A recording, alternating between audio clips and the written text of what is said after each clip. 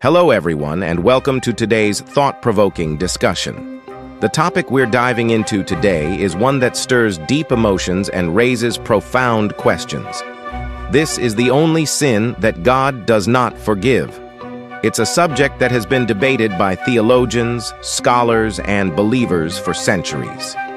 So, let's explore this concept together with an open mind and heart. In many religious teachings, the concept of sin is central to the relationship between humanity and the divine.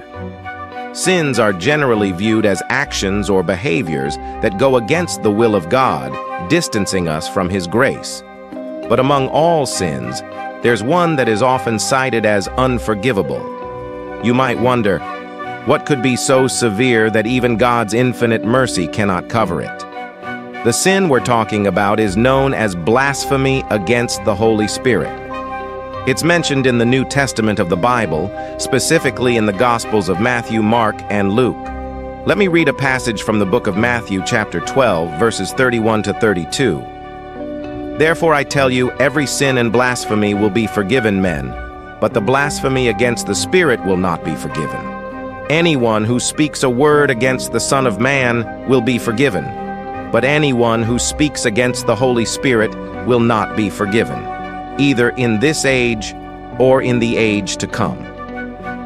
This passage has led to much reflection and, frankly, fear among believers.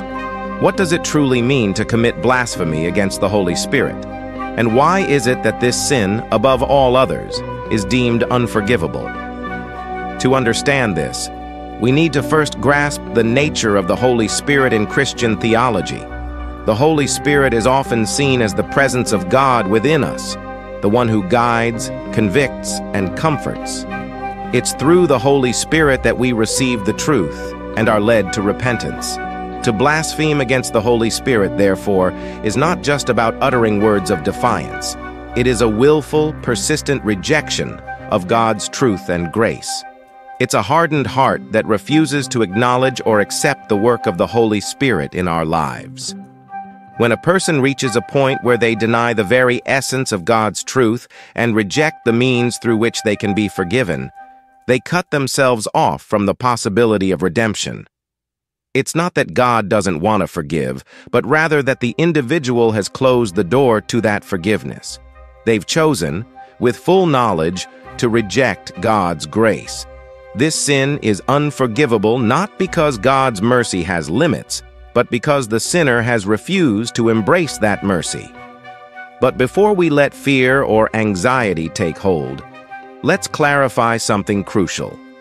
This sin is not something that a person stumbles into accidentally.